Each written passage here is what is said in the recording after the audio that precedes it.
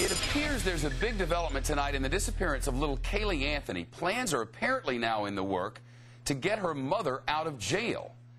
You know, the one who never reported Caylee missing, even though she claimed her daughter was gone for a month? A bounty hunter now tells us he plans to post $500,000 bail on Casey Anthony's behalf, and that he plans to get her out of jail early as next week. More on that in a second. First, though, Casey's father, George, the grandfather of the little girl, telling us a little more about that jail visit that he had yesterday, in which he lashed out at reporters before meeting with the daughter. In case you missed it, here's what happened. Listen to this. Do you have anything to say about the new theory that Caylee might be dead? It might have been an accident? Shut up! Shut up! Shut up! You know, let me tell you one. One day later, George Anthony seems to have calmed down, but did not seem eager to talk about that outburst. That's a thing that I would rather not comment on. Okay, that's fine. How did your visit go?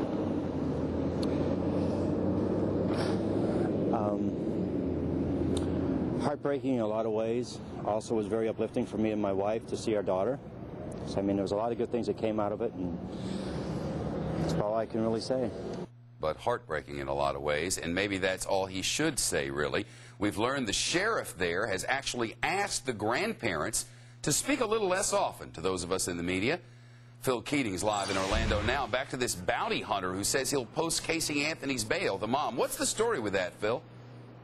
Leonard Padilla has been a bounty hunter for more than 30 years based out of California, but his nephew is actually accompanying him out here, and his nephew Tony Padilla is the one who's actually going to put up the $500,000 bond.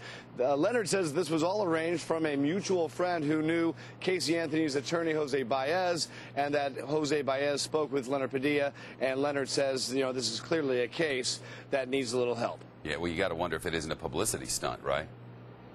Well, typically they profit 10% of whatever the bond is. In this case, they would profit $50,000. I asked Leonard Padilla, who's paying you the $50,000? He says, well, that hasn't been determined yet, but they're absolutely aware that this is a massive opportunity for publicity. Yeah, so assuming that the mom does get out of jail, which is quite an assumption, how does that change things?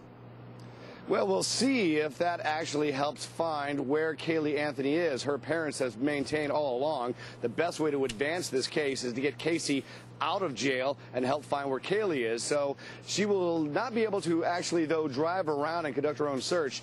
A condition of her bond is that she'll have to be wearing an ankle bracelet on home confinement, whether that is here at her grandparents' house where she and Caylee had been living. We will see, but it does not necessarily have to be at this location.